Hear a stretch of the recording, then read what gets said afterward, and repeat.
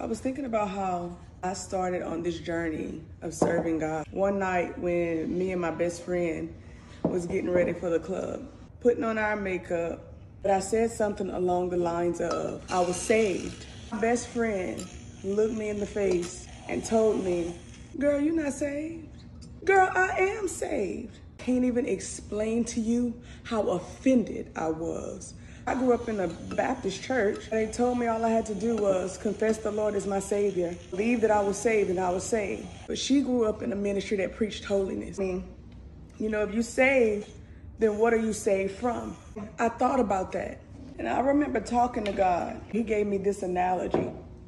If a son went into Walmart and they stole groceries, a video game, the consequences of their actions was for them to be put to death immediately.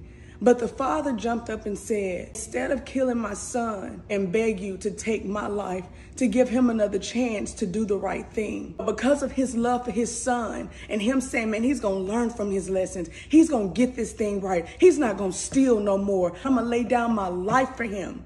And the next week, the son goes right back to stealing. What was the point of the father dying just for the son to continue in his way? It made so much sense to me. I always wonder, who goes to hell if I go to heaven with all the things that I'm doing? I may feel like I do some things right sometimes. I am not living based off the way this Bible is. The Bible says you are serving to whom you yield your members to. So if you yielding yourself to sin and fleshly desires and a good time, how many of us are really living the word of God? So really praying that prayer, God, I want to hate what you hate. I want to love what you love. God has a real standard. God has real expectation. Here in Louisiana, you can't go to LSU with your backpack and say, oh, I go to LSU. No, they have a requirement for you to come to their school. They can't just walk into a law firm right now and say, I'm a lawyer because I confess with my mouth. You have to meet the requirement. You have to pass the bar in order to become a lawyer. I can't just walk into the hospital as a nurse practitioner and say, oh yeah, today I confess that I'm a surgeon, and start performing surgery on people. The confession is not a confession with your mouth.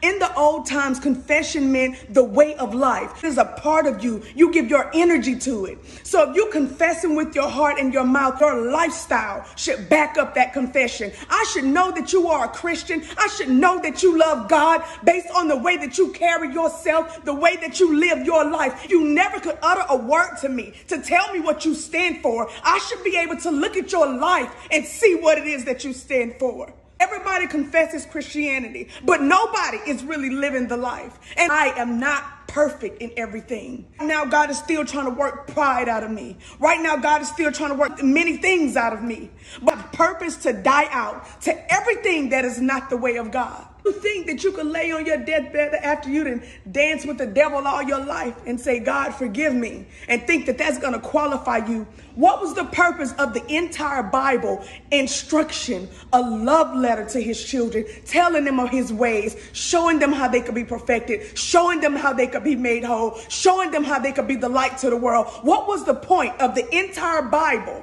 if all we had to do was confess with our mouth? There was no point to have a Bible that instructs you, telling you all the ways of God that he wants to see practice in your life. I am the way, the truth, and the life. Believe and confess through the life that he lived. You live that life also. Not just say it with words and don't have a life or faith to back up your obedience to God. That hospital has requirements. God has a requirement that we must become new creatures.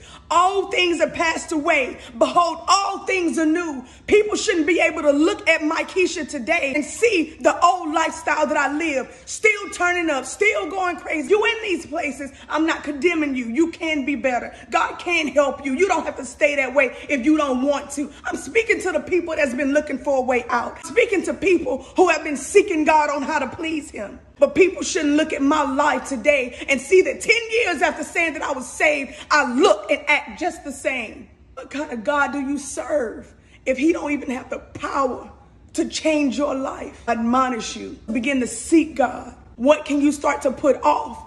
You have a Lord that died for you. You wasn't stealing from Walmart, but you was fornicating, smoking, drinking, going crazy, doing all kind of things. You don't have to live this life. You don't have to be this way. You can't be changed. God is not wanting you to go back to lying and fornicating and deceiving, doing all these things that are contrary to his way. Jesus died for you so that you can start to take on the life, the help of the Holy Ghost. You can become a new person.